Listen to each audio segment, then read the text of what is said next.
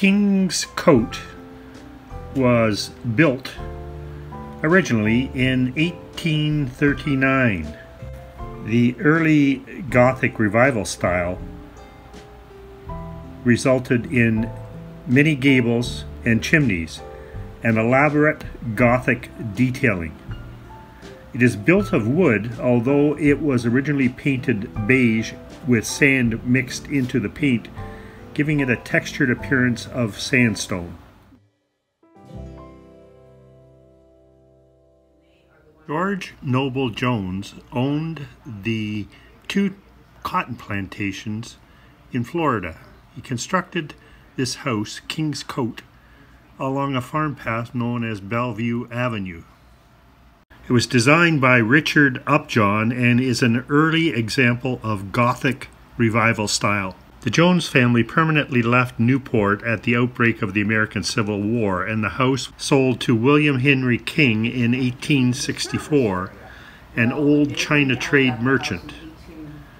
King's nephew David leased the house in 1876 and embarked on a series of alterations.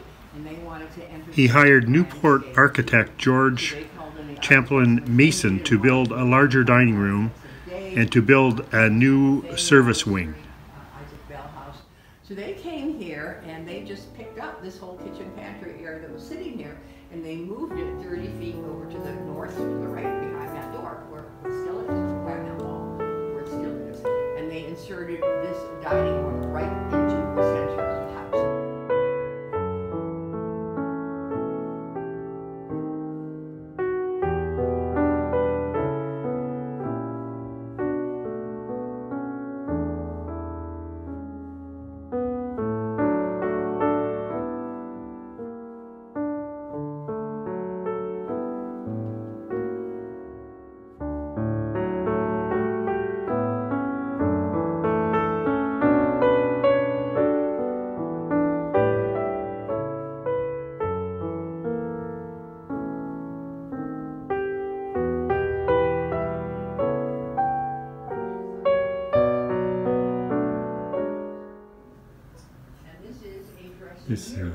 This room here is the summer bedroom, which they only use in the summertime because it was not heated.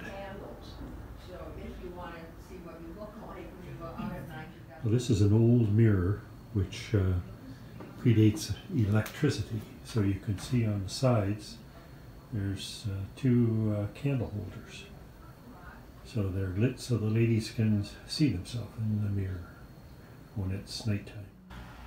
In 1880, David King hired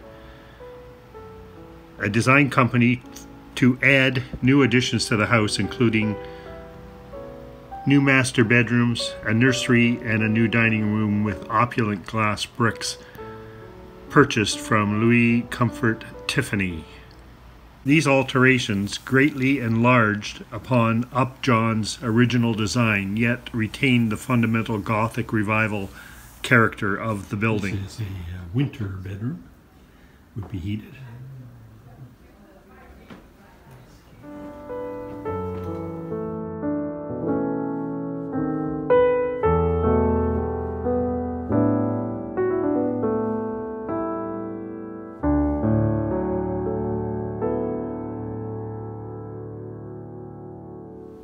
The King family owned the house until 1972, when the last descendant bequeathed it to the Preservation Society.